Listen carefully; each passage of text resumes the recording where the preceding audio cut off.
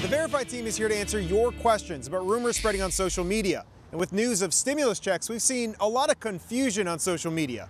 That's why we're here to verify some of the biggest questions we're seeing. For our sources, we look to both sides of the political divide. There's this statement from Democratic leaders, that's House Speaker Nancy Pelosi and Senator Chuck Schumer. And then this statement from Senate Majority Leader Mitch McConnell, a Republican. We also heard from Secretary of the Treasury Steven Mnuchin and Virginia Senators Tim Kaine and Mark Warner for context. First, let's verify how big are the checks and who will be eligible to get them.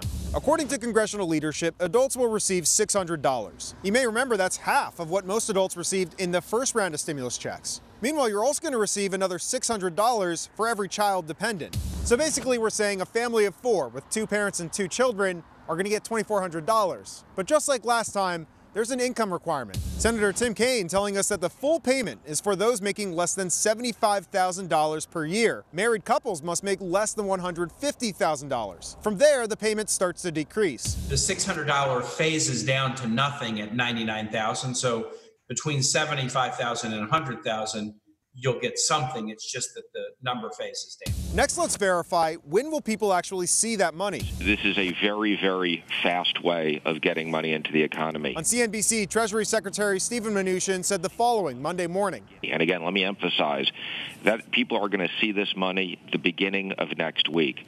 So it's very fast. Let's end with 2 more verifies that came up with the last round of checks. First, let's verify, will these checks be taxable? This is false, according to both Senator Kaine and Senator Warner, who responded to the Verify team by email. Next question. The folks that are getting Social Security, that's their income. Will they also be getting this $600?